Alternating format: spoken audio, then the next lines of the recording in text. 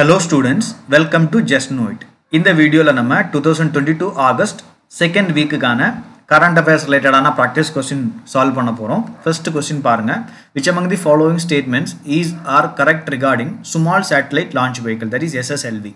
First statement பாருங்க. SSLV is a three-stage all-solid vehicle and it has a capability to launch up to 500 kg satellite mass into 500 km low earth orbit and 300 km to sun synchronous orbit. இந்த statement வந்து correct. ISRO actually பார்த்தீங்கன்னா PSLV GSLV மாதிரியான பெரிய satellite launch வெஹிக்கிள்ஸை பயன்படுத்திட்டு இருக்காங்க. So இப்போ வந்து ஒரு சின்ன சேட்டலைட் லான்ச் வெஹிக்கிள், அதாவது micro nano small type of சேட்டலைட்ஸை launch பண்ணுறதுக்கான ஒரு 3-stage ஆல் சாலிட் ஃபியூயல் வெஹிக்கிளை வந்து டிசைன் பண்ணியிருக்காங்க. அதுதான் அதை பற்றின நியூஸ் இருந்தது. ஸோ இப்போ இங்கே பாருங்கள், இந்த SSLV வந்து ஒரு 3-stage வெஹிக்கிள் தான், எல்லாமே சாலிட் ஃபியூயல் தான். ஸோ இதுக்கு கேப்பபிலிட்டி அப்படிங்கும்போது 500 கிலோ சேட்டலைட்டை லோ எர்த் ஆர்பிட்டுக்கும் அதே மாதிரி சன் சிங்க்ரனஸ் ஆர்பிட்டுக்கும் நம்மளால் ஈஸியாக லான்ச் பண்ணிட முடியும் இந்த சேட்டலைட் வெஹிக்கிளை யூஸ் பண்ணி. ஸோ அதனால first statement correct. Second statement, it is perfectly suited for launching multiple micro satellites at a time. ஒரே டைமில் நிறைய சேட்டலைட்ஸை லான்ச் பண்ண முடியும். அதே மாதிரி multiple orbital drop of. So different ஆர்பிட்ஸில் வந்து நம்ம டிஃப்ரெண்ட் சேட்டலைட்ஸை வந்து அட் அ டைமில் வந்து லான்ச் பண்ண முடியும். ஸோ ஒரு ஆர்பிட்டில் ஒரு சேட்டலைட்டில் ட்ராப் ஆஃப் பண்ணிவிட்டு அடுத்தது இன்னொரு ஆர்பிட்டில் இன்னொரு சேட்டலைட்டை வந்து நம்மளால் லான்ச் பண்ண முடியும். ஸோ அதனால் இந்த ஸ்டேட்மெண்ட்டும் கரெக்ட் தான். So option C both 1 and 2 அப்படிங்கிறது கரெக்டான ஆன்சர். ஸோ இப்போ ரீசெண்டாக இந்த SSLVயை யூஸ் பண்ணி ஃபஸ்ட்டு மிஷனை வந்து முடிச்சிருந்தாங்க இஸ்ரோ. ஸோ இதில் வந்து 2 சேட்டலைட்ஸை லான்ச் பண்ணியிருந்தாங்க. ஒன்று வந்து EOS-2 எர்த் அப்சர்வேஷன் சேட்டலைட் 2. இதுக்கு வந்து மைக்ரோசாட் அப்படிங்கிற ஒரு பேரும் இருக்குது. ஸோ இது வந்து ஒரு ரிமோட் சென்சிங் சேட்டலைட்டு. அடுத்தது பார்த்தீங்கன்னா ஆசாதி சேட் அப்படிங்கிற ஒரு சேட்டலைட் லான்ச் பண்ணியிருந்தாங்க. இது ஒரு கியூப் சேட்டு. இதுக்கு வெயிட் வந்து ஜஸ்ட் 8 கிலோகிராம் தான். ஸோ இதில் பார்த்தீங்கன்னா 75 டிஃப்ரெண்ட் பேலோட்ஸ் இருந்தது. ஸோ இது வந்து இந்தியாவில் இருக்கக்கூடிய ஒரு 75 ஸ்கூல்ஸ்லேருந்து கேர்ள்ஸ் ஸ்டூடெண்ட்ஸ் கொடுத்த ஐடியாவை யூஸ் பண்ணி பெங்களூர் பேஸ்டு ஒரு ஸ்டார்ட் அப்பான ஸ்பேஸ் கிட்ஸ் அவங்க வந்து இன்டகிரேட் பண்ண ஒரு சேட்டலைட் தான் இந்த ஆசாதி சேட். ஸோ இந்த 2 சேட்டலைட்டையும் லான்ச் பண்ணியிருந்தாங்க. இப்போ இந்த 2 சேட்டலைட்ஸை பொறுத்த வரைக்கும் இந்த 2 சேட்டலைட்ஸையும் SSLVயால் அந்த கரெக்ட் ஆர்பிட்டில் வந்து ட்ராப் ஆஃப் பண்ண முடியல. ஸோ ஃபைனல் டைமில் நடந்த ஒரு சின்ன சென்சார் கிளிட்ச்னால ஸோ இது வந்து நம்ம ஃபுல் அப்ஜெக்டிவ்ஸையும் வந்து ஃபுல்ஃபில் பண்ண முடியல. பட் ஸ்டில் SSLV வந்து ஒரு பொட்டன்ஷியலான ஒரு கேண்டிடேட் நம்ம லான்ச் வெஹிக்கிள் மார்க்கெட்டில். ஸோ அதுக்கு சேலியன் ஃபீச்சர்ஸை பாருங்கள். இது வந்து ரொம்ப cost effective. So PSLV GSLV விடைக்கும் குறைந்த செலவில் வந்து நம்ம இந்த குட்டி சேட்டலைட்ஸை வந்து நம்ம ஆர்பிட்ஸில் லான்ச் பண்ணிடலாம். அடுத்தது வந்து reduced turn around time. So இப்போ ஒரு PSLV இன்டகிரேட் பண்ணணும் அப்படின்னு பார்த்தீங்கன்னா அரௌண்ட் 70 days ஆகும். பட் இந்த SSLVயை வந்து ஜஸ்ட் 72 hours வந்து நம்ம என்ன பண்ணிடலாம், இன்டகிரேட் பண்ணி லான்ச்சுக்கு ரெடி பண்ணிடலாம். ஸோ அது ஒரு முக்கியமான விஷயம். தேர்ட் ஒன் பார்த்தீங்கன்னா multiple satellite mounting option. So இந்த நானோ மைக்ரோ ஸ்மால் சேட்டலைட்ஸ் எல்லா வகையான சேட்டலைட்ஸையும் வந்து நம்ம மவுண்ட் பண்ணி ஈஸியாக சென்ட் பண்ணிட முடியும். ஸோ இதெல்லாமே வந்து இந்த SSLVனுடைய மிக முக்கியமான சேலியன் ஃபீச்சர். அடுத்த செகண்ட் பாருங்க, consider the following statements. Electoral college to elect the vice president of India consist of elected members of the parliament and state legislative assemblies இருக்குது அப்படின்னு இருக்குது. இந்த ஸ்டேட்மெண்ட் ராங். ஆக்சுவலாக வைஸ் பிரசிடெண்ட்டை எலெக்ட் பண்ணக்கூடிய அந்த electoral காலேஜில் பார்லமெண்ட் MPs மட்டும்தான் இருப்பாங்க, மெம்பர்ஸ் ஆஃப் பார்லமெண்ட் மட்டும்தான் இருப்பாங்க. ஸ்டேட் லெஜிஸ்லேட்டிவ் அசம்பிளிஸோட மெம்பர்ஸ் இருக்க மாட்டாங்க, MLAs இருக்க மாட்டாங்க. அதனால் அந்த statement wrong. Second statement, the office of Indian vice president is modelled on the lines of the American vice president. இது கரெக்டு. ஸோ அதே மாதிரி தான் இங்கே டிசைன் பண்ணப்பட்டிருக்கு. அங்கே வந்து அமெரிக்கன் வைஸ் பிரசிடென்ட் பார்த்தீங்கன்னா அங்கே இருக்கக்கூடிய அப்பர் ஹவுஸ் ஆஃப் செனட்டினுடைய சேர்மன், அதே மாதிரி இங்கேயும் வந்து ராஜ்யசபாவுடைய X officio சேர்மனாக Indian vice president இருப்பாங்க. அடுத்தது தேர்ட் ஒன் பாருங்கள், the vice president of India can be removed by a resolution of Rajya Sabha passed by a absolute majority and agreed to by the Lok Sabha. இதுவும் correct தான். Wise பிரசிடென்ட்டை removal பண்ணக்கூடிய அந்த ரெசல்யூஷனை வந்து ராஜ்யசபாவில் pass பண்ணணும் by absolute majority. Absolute majority அப்படின்னு பார்த்தீங்கன்னா இப்போ 245 மெம்பர்ஸ் இருக்காங்க ராஜ்யசபாவில். இதில் வந்து 50% + 1, ரைட். ஸோ அதுதான் absolute majority. So majority of total membership of the house, அதுதான் அப்சல்யூட் மெஜாரிட்டி அப்படின்னு சொல்லுவோம். ஸோ இங்கே வந்து ஆப்ஷன் பி 2 and 3 அப்படிங்கிறது கரெக்டான ஆன்சர். ஸோ இது ஏன் நியூஸில் இருந்துச்சு அப்படின்னு பார்த்தீங்கன்னா, ஸோ ரீசெண்டாக தான் இந்தியா தன்னுடைய 14th வைஸ் பிரசிடென்ட்டை எலெக்ட் பண்ணியிருந்தது. ஸோ அவருக்கு பேர் பார்த்தீங்கன்னா ஜெகதீப் தன்கர், ரைட்.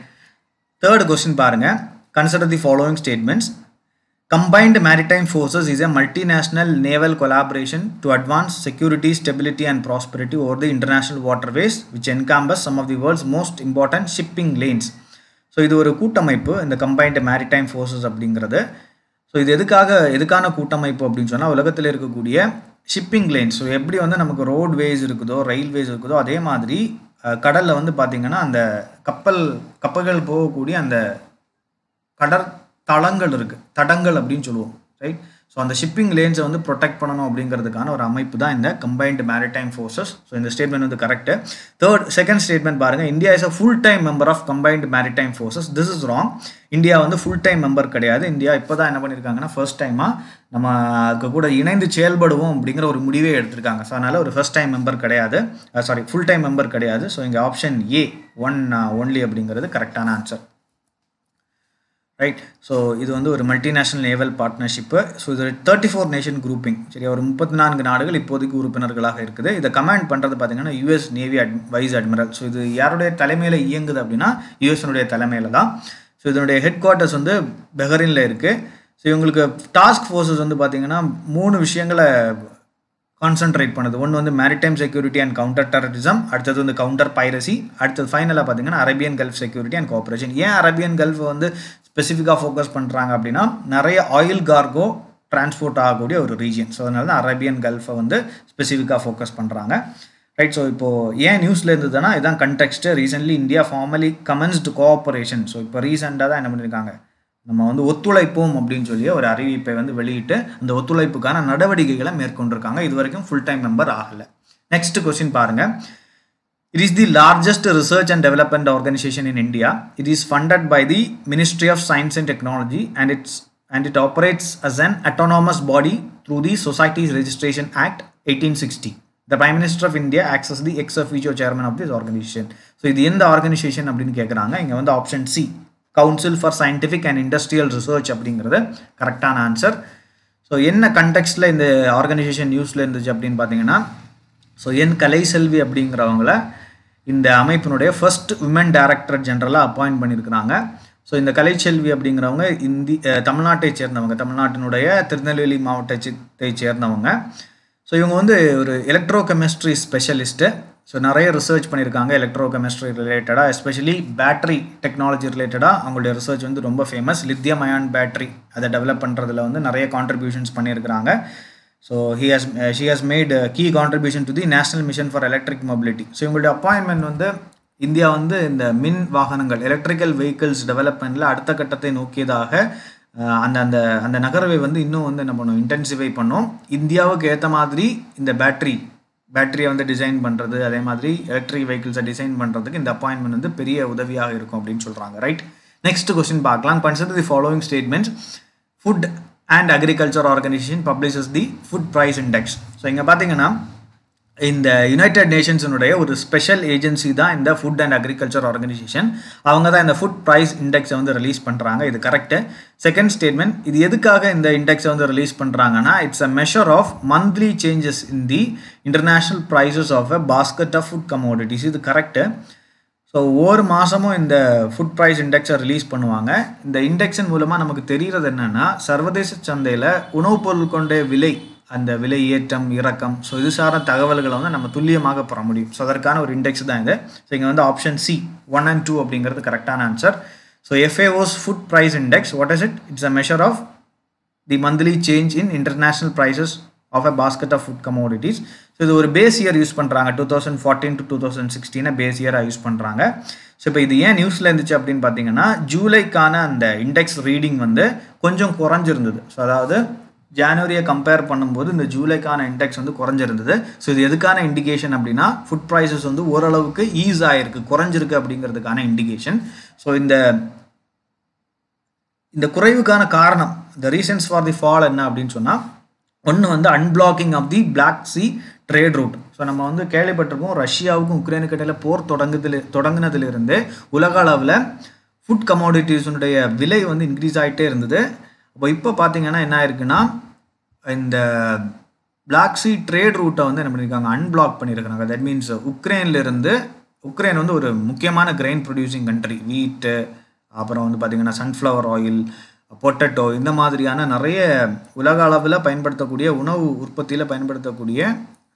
பயன்பாட்டில் பயன்படுத்தக்கூடிய நிறைய பொருட்கள் உக்ரைன்லேருந்து உற்பத்தி ஆகுது. அதே மாதிரி ரஷ்யாவும் அப்படி தான். ஸோ அப்போ உக்ரைன்லேருந்து இந்த உணவுப் பொருட்கள் டிரான்ஸ்போர்ட் ஆகாமல் அங்கே பிளாக்கேட் இருந்தது. ஸோ ஸோ அதை யுனைடெட் நேஷன்ஸும் டர்க்கியும் சேர்ந்து என்ன பண்ணியிருக்காங்கன்னா ஒரு இன்டர்மீடியரை ஆக்ட் பண்ணி இந்த 2 நாடுகளுக்கு இடையில ஒரு ஒப்பந்தத்தை உருவாக்கி அங்கேருந்து ஃபுட் கார்கோ ஸ்மூத்தாக ட்ராவல் பண்ணுற மாதிரி ஒரு அரேஞ்ச்மெண்ட்டை க்ரியேட் பண்ணிட்டாங்க. ஸோ அதனால் ஓரளவுக்கு ஸ்மூத்தாக அந்த பிளாக் சீ ட்ரேட் ரூட் வழியாக இந்த கார்கோ டிரான்ஸ்போர்ட் அப்படிங்கிறது நடக்குது. ஸோ அது ஒரு முக்கியமான காரணம். அடுத்தது பாருங்கள், lift off pan and palm oil by Indonesia வந்து பாம் ஆயில் எக்ஸ்போர்ட் பண்ணுறதுக்கு பேன் பண்ணி வச்சுருந்தாங்க. பட் இப்போ வந்து அதை பேனை லிஃப்ட் பண்ணிட்டாங்க. அது ஒரு முக்கியமான காரணம். தென் நிறைய நாடுகள், அமெரிக்கா, லாட்டின் அமெரிக்கன் கண்ட்ரிஸ் மாதிரி நிறைய நாடுகளில் இந்த வருஷம் பார்த்திங்கன்னா சோயாபீன்ஸ் உற்பத்தி வந்து அதிகமாக இருந்திருக்கு. அதுவும் ஒரு முக்கியமான காரணம். அதுக்கு பிறகு COVID-19 ஏற்பட்ட அந்த லாக்டவுன்ஸ், அப்புறம் வந்து அந்த எக்கனாமிக் ஆக்டிவிட்டியில் இருந்த அந்த டிஸ்ரப்ஷன்ஸ் எல்லாமே ஓரளவுக்கு ஈஸப் ஆயிருக்கு இப்போது. ஸோ அதுவும் ஒரு முக்கியமான காரணமாக கருதப்படுது. அடுத்தது 6th கொஸ்டின் பாருங்கள். The term two-state solution sometimes seen in the news recently is related to. So this is related to Israel-Palestine conflict. So இஸ்ரேலுக்கும் பாலஸ்தீனுக்கும் இடையில் நிறைய பிரச்சனைகள் இருக்குது. சமீபத்திலையும் பார்த்தீங்கன்னா 2 நாடுகளுக்கு இடையிலையும் வன்முறைகள் எல்லாம் நடந்தது 2 சைட்லையும். ஸோ அதனால இது சார்ந்த செய்திகள் இருந்தது. ஸோ இப்போ 2-state சொல்யூஷனுங்கிறது இந்தியாவுடைய ஒரு ஸ்டாண்டு. இந்தியா திரும்ப யுனைடெட் நேஷன்ஸ்லேயும் அது சார்ந்த அந்த ஃபோரம்ஸ்லேயும் முன் வச்ச ஒரு ஸ்டாண்டு. ஸோ இது என்னென்னா, ஸோ இஸ்ரேல் வந்து ஒரு கண்ட்ரியாக எக்ஸிஸ்ட் ஆகுது, நிறைய நாடுகள் வந்து அதை அங்கீகரிச்சிருக்கு. பட் பாலஸ்தீன் அப்படி இல்லை. So they are still struggling. So இந்தியாவுடைய ஸ்டாண்ட் என்னென்னா, பாலஸ்தீன் வந்து பார்த்திங்கன்னா இஸ்ரேலுக்குள்ளாடி ஒரு நாடாக மலரணும். ஸோ அவங்களுக்கும் வந்து அந்த ஜியோகிராஃபிக்கல் ரீஜியன்ஸை வந்து பிரித்து கொடுத்து அவங்களே ஒரு நாடாக அங்கீகரிக்கணும். ஸோ அந்த நாடு வந்து சோவரினாக இருக்கணும், இண்டிபெண்டாக இருக்குது, இறையாண்மை மிக்க நாடாக, சுதந்திரமான நாடாக இருக்கணும்.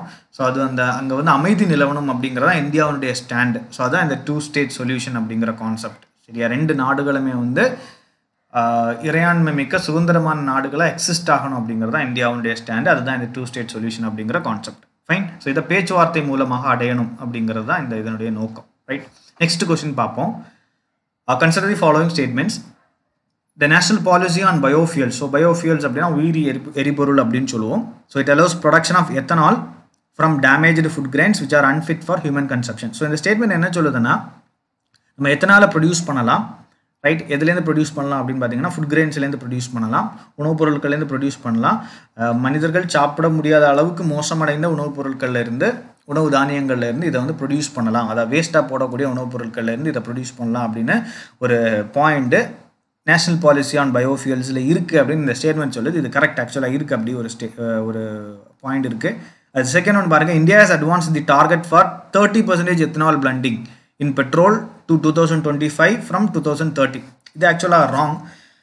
டார்கெட் வந்து பார்த்திங்கன்னா 20%, 30% கிடையாது. இதை வந்து E20 அப்படின்னு சொல்லுவாங்க. ஸோ பெட்ரோலு கூட எத்தனால கலக்கிறதா இந்த எத்தனால் பிளண்டிங். ஸோ அதை வந்து நம்ம இந்த 20% பிளண்டிங்கை வந்து 2025 அச்சீவ் பண்ணிடுவோம் அப்படின்னு சொல்லி அட்வான்ஸ் பண்ணியிருக்கோம் அந்த டார்கெட்டை. ஸோ முன்னாடி வந்து 2030 அச்சீவ் பண்ணிடுவோம் அப்படின்னு சொல்லியிருந்தோம் அந்த டார்கெட்டை. பட் இப்போ வந்து அதை ஆன்டிசிபேட் பண்ணி 2025 அப்படின்னு போட்டிருக்கோம். ரைட். ஸோ 10% பிளண்டிங்கை வந்து நம்ம அச்சீவ் பண்ணிட்டோம் ஏற்கனவே. இப்போ அடுத்த எய்ம் பார்த்தீங்கன்னா 20% எத்தனால் பிளண்டிங். ஃபைன். ஸோ இங்கே வந்து ஆப்ஷன் A 1 ஒன்லி அப்படிங்கிறது கரெக்டான answer. So national policy on பயோஃபியல்ஸ் வந்து அதை சொல்லுது, அது கரெக்டு. ரைட். ஸோ அதனால 2018 வந்து நேஷ்னல் பாலிசி ஆன் பயோஃபியல்ஸ் வந்து ஃபுட் கிரெயின்ஸை பயன்படுத்தலாம் அப்படின்னு சொல்லுது. ரைட். அதே மாதிரி இந்த பர்சன்டேஜ் வந்து பார்த்தீங்கன்னா 20%. ஸோ இப்போ இது எந்த கண்டக்ஷனில் நியூஸில் இருந்துச்சு அப்படின்னு பார்த்தீங்கன்னா, பிரைம் மினிஸ்டர் வந்து he inaugurated India's first second generation ethanol plant in Panipat, Haryana. Right. So இங்கே வந்து ஃபஸ்ட் ஜென்ரேஷன் செகண்ட் ஜென்ரேஷன் என்ன வித்தியாசம் அப்படின்னு பார்க்கும்போது, ஃபர்ஸ்ட் ஜென்ரேஷனில் ஃபுல் அண்ட் ஃபுல்லி ஃபுட் கிரெயின்ஸை வந்து பயன்படுத்துவாங்க. ரைட். கார்ன், அப்புறம் வந்து வீட், பொட்டேட்டோ, இந்த மாதிரியான ஃபுட் ப்ராடக்ட்ஸை வந்து பயன்படுத்துவோம். பட் வந்து மால் நியூட்ரிஷனால் இல்லை வந்து ஒரு ஹங்கர்னால் பாதிக்கப்பட்டிருக்கக்கூடிய ஒரு கண்ட்ரி தன்னுடைய ஃபுட் கிராப்ஸை என்ன பண்ண முடியாதுன்னா பயோஃபியல் ஜென்ரேஷனுக்கு டைவர்ட் பண்ண முடியாது. அதனால தான் 2Gயை வந்து யூஸ் பண்ணுறாங்க, 2Gயை பயன்படுத்துகிறாங்க. 2Gயில் வந்து என்ன பண்ணுவாங்கன்னா சர்ப்ளஸ் பயோமாஸ் அண்ட் அக்ரிகல்ச்சரல் வேஸ்ட்டை வந்து எத்தனால் ப்ரொடியூஸ் பண்ணுறதுக்கு பயன்படுத்துவாங்க. வைக்கோல் மாதிரியான அந்த அக்ரிகல்ச்சரல் வேஸ்ட்டை வந்து இதில் பயன்படுத்துவாங்க. ஸோ இந்தியாவுடைய இந்த ஆலயம், இந்தியாவுடைய இந்த செகண்ட் ஜென்ரேஷன் ஆலயம் வந்து இந்த ஹரியானா, பஞ்சாப் போன்ற பகுதிகளில் அக்ரிகல்ச்சர்லேருந்து ஜென்ரேட் ஆகக்கூடிய அந்த வைக்கோல் மாதிரியான அக்ரிகல்ச்சரல் வேஸ்ட்டை தான் பயன்படுத்தி எத்தனால ப்ரொடியூஸ் பண்ண போகிறாங்க. ஸோ அதனால தான் இது முக்கியத்துவம் வாய்ந்த ஒரு பிளான்டாகவும் கருதப்படுது. ஸோ ஏற்கனவே இங்கே இந்த ஹரியானா, பஞ்சாபில் பார்த்தீங்கன்னா இந்த அக்ரிகல்ச்சரல் வேஸ்ட்டை பேர்ன் பண்ணுறதுனால வரக்கூடிய பொல்யூஷன் ஒரு மிகப்பெரிய பிரச்சனையாக இருக்குது. அதையும் வந்து இது குறைக்கும். ஸோ இது வந்து எதனுடைய பின்னணியில் இதை திறந்தாங்க அப்படின்னு பார்த்தீங்கன்னா இந்த செகண்ட் ஜென்ரேஷன் எத்தனால் பிளான்ட்டை. ஸோ வேர்ல்டு பயோஃபியல் டே வந்து அப்சர்வ் பண்ணோம் August 10, சரியா? ஸோ அந்த இன்ஸ்டன்ஸில் தான் இந்த திறப்பு விழாவும் நடந்தது. ஸோ அதையும் ஞாபகம் வச்சுக்கோங்க. அடுத்ததாக பாருங்கள், next question 8th one. Which among the following statement correctly explains the aim of Operation Skylight? Operation Skylightலாம் என்ன அப்படின்னு இந்த கொஸ்டின் கேட்குது. இந்த ஆப்ரேஷன் ஸ்கைலைட்னா என்னன்னா, it AIIMS to test the operational readiness of satellite based system operated by Indian navy. அதுதான் correct. Indian army வந்து check பண்ணியிருந்தாங்க இந்த சேட்டலைட் பேஸ்டு சிஸ்டம்ஸை. ஸோ அதுதான் இந்த ஆப்ரேஷன் ஸ்கைலைட்டு. ஸோ இப்போ வந்து பார்த்தீங்கன்னா இந்தியன் ஆர்மியை பொறுத்த வரைக்கும் GSAT 7A சேட்டலைட்டில் ஒரு 30% வந்து அவங்க பயன்படுத்துகிறாங்க தங்களுடைய கம்யூனிகேஷன் கேப்பபிலிட்டிஸுக்காக. ஸோ ஆர்மிக்குன்னு சொல்லி ஒரு டெடிக்கேட்டட் கம்யூனிகேஷன் சேட்டலைட் இல்லை. இப்போ இந்தியன் நேவி வந்து இட் யூசஸ் GSAT 7, அதே மாதிரி இந்தியன் ஏர்ஃபோர்ஸ் வந்து it uses GSAT 7A. So இப்போதைக்கு பார்த்தீங்கன்னா டிஃபென்ஸ் அக்விசிஷன் கவுன்சில் வந்து GSAT 7B அப்படிங்கிற ஒரு புதிய கம்யூனிகேஷன் சேட்டலைட்டுக்கு வந்து அப்ரூவல் கொடுத்துருக்காங்க, ரைட்? ஸோ அதை இனி லான்ச் பண்ணி அதை முழுமையாக என்ன பண்ணும் இந்தியன் ஆர்மி வந்து பயன்படுத்தும், ரைட்? நெக்ஸ்ட் கொஸ்டின் பாருங்க, 9th one. Consider the following statements. Recombinant protein subunit vaccine uses a specific part of the virus to trigger immune response in an individual. இது correct, right? So recombinant protein subunit vaccine அப்படின்னா அந்த வைரஸில் இருக்கக்கூடிய ஒரு பார்ட்டை என்ன பண்ணுவாங்க, remove பண்ணி அதை வந்து நம்மளுடைய உடம்புல செலுத்துவாங்க. ஸோ அந்த குறிப்பிட்ட பார்ட் என்ன பண்ணுவோம்னா அந்த பார்ட்டை நம்மளுடைய இம்யூன் சிஸ்டம் ஐடென்டிஃபை பண்ணி இம்யூன் ரெஸ்பான்ஸை வந்து ட்ரிகர் பண்ணும். ஸோ அது கரெக்டு.